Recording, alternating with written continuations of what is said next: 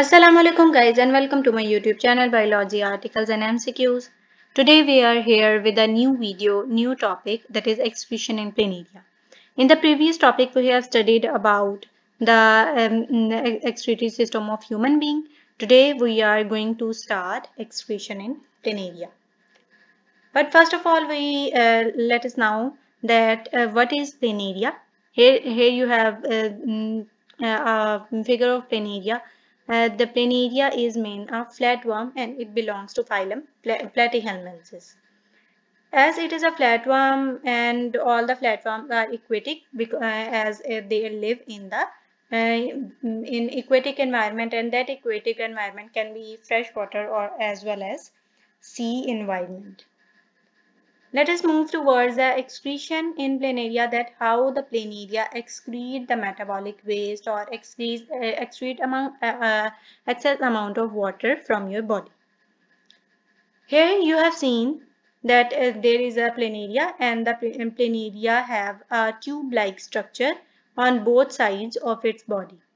This tube-like structure help in the excretion of metabolic waste or water from the body of planaria.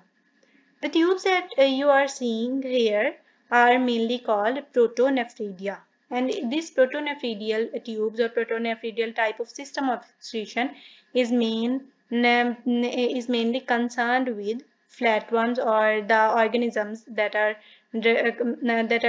included in phylum Platyhelminthes. So start that how this protonephridia is helping in the excretion of water from its body. Here you are seeing that first of all you have to remember that this is a single tube. These are not many tubes, and they have the small branches here. These are the small branches of that single protonephridial tube. These branches have a small setup of cells on the tip of these branches, and these small setup of cells are called flame cells you are seeing here. These flame cells are the main cells that is concerned with the excretion of water from the body of planaria. You can see here that these cells are in this way, that they have a nucleus and cytoplasm also. The nucleus, and there is a nucleus and a cytoplasm also. But this nucleus and cytoplasm have not any much more connection with the excretion. The part of the flame cells that have a connection with the excretion in planaria are cilia. These cilia will help in the excretion. First of all, these cilia beat or move, and the excess amount of water that is present, for example here, excess amount of water along with the metabolic waste is present here, and it will enter in the flame cell, and it will enter in the flame cell by the beating of this cilia. When the cilia beat, the excess amount of water will enter in the cilia, and after entering into the cilia it will then move out, means excess amount of water and metabolic waste will move out from the body to the through the help of pores that are called nephridiopores.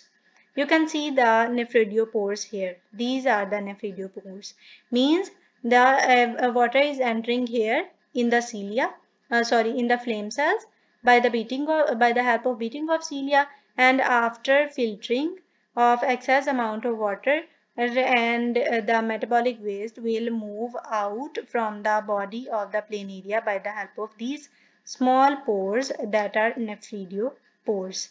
These are the small pores that are nephridiopores. In this way, they are moving their excess amount of water out from their body.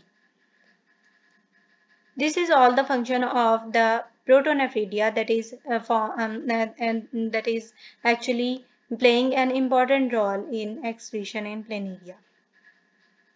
But one thing you need to know about the flame cells, that why these are called flame cells. These are called flame cells because of the beating of the cilia.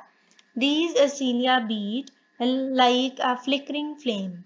Therefore, these cells are termed as flame cells.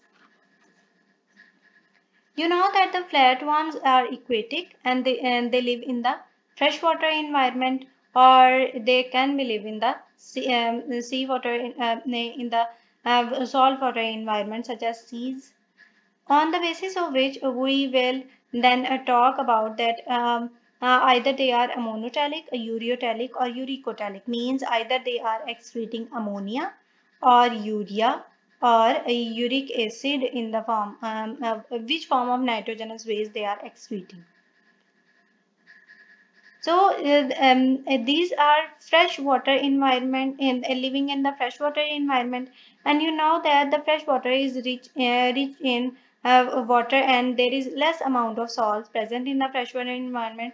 So the excess amount of water that is present outside in their environment moves into the planarial body.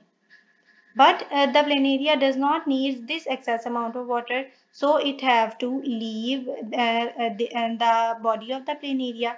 So it will excrete dilute urine. Dilute urine. The dilute urine will be rich in amount of ammonia, NH3. Why it will be rich in amount of ammonia? Because ammonia is a nitrogenous waste which needs to which needs excess amount of water to move out from the body, and the 1 gram of ammonia needs you know that 500 ml of water to to dilute it or to excrete 1 gram of its nitrogen. Means about 500 ml of water is needed to excrete 1 gram of ammonia nitrogen, and the freshwater and these planaria are present in the freshwater environment and have excess amount of water there, so they can easily excrete their nitrogenous waste in the form of ammonia. I hope you understand that how the planaria is excreting their metabolic waste out from the body in the and how Protonephridia is helping them, and they are ammonotelic organisms because they are excreting ammonia from their body, means they are excreting nitrogenous waste in the form of ammonia. If you like this video, share this video with your friends. Thank you so much.